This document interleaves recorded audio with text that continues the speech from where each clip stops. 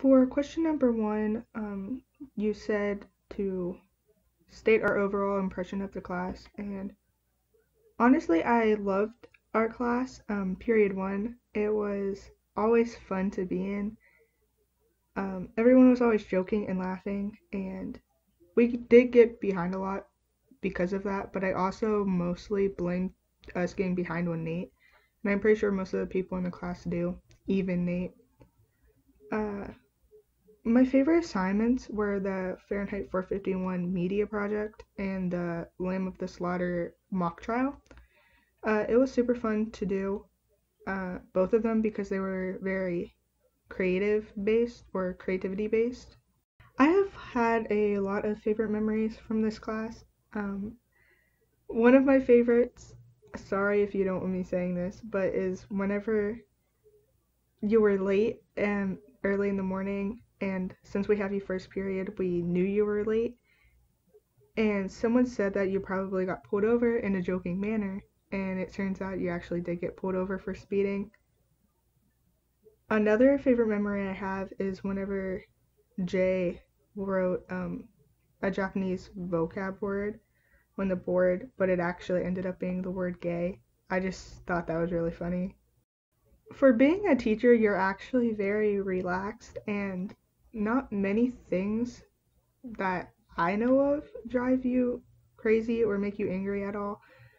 Some of the only ones I really know is you don't like when people talk over you or talk over others, which is pretty basic and normal.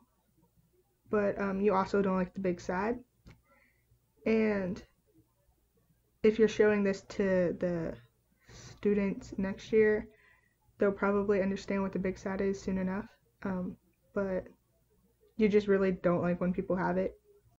I don't have a favorite quote, and I don't remember any of the quotes from your board from last year, except for like the one Riley and Nate did. We wrote a whole bunch of them, but I don't remember any of them. So I went to a random quote generator online and I clicked it a few times and this quote popped up. So this is gonna be my favorite quote.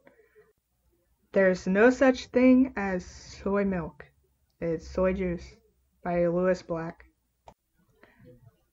I'm not sure if you're showing this to your kids next year or if this is just like an interview question that you just want to know, but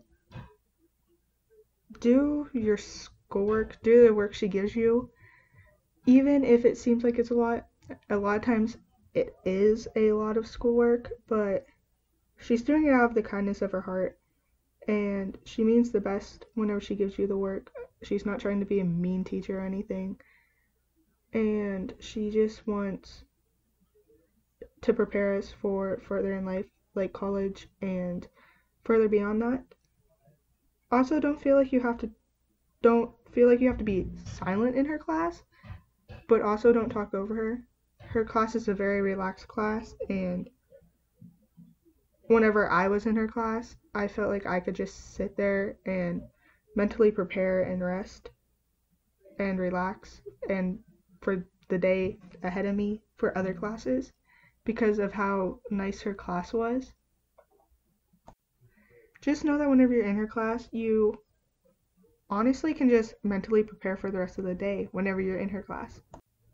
Also, this isn't an interview question, but whenever I was watching the video you gave us before this interview project, you thanked us because we gave you a good year, but I just wanted to say thank you for giving us a good year, giving my period a good year, giving our grade a good year, because even after this whole COVID-19 thing, you still taught us super well and you still were somehow involved with us. Like, you found ways to connect with us, even if I didn't go to any of the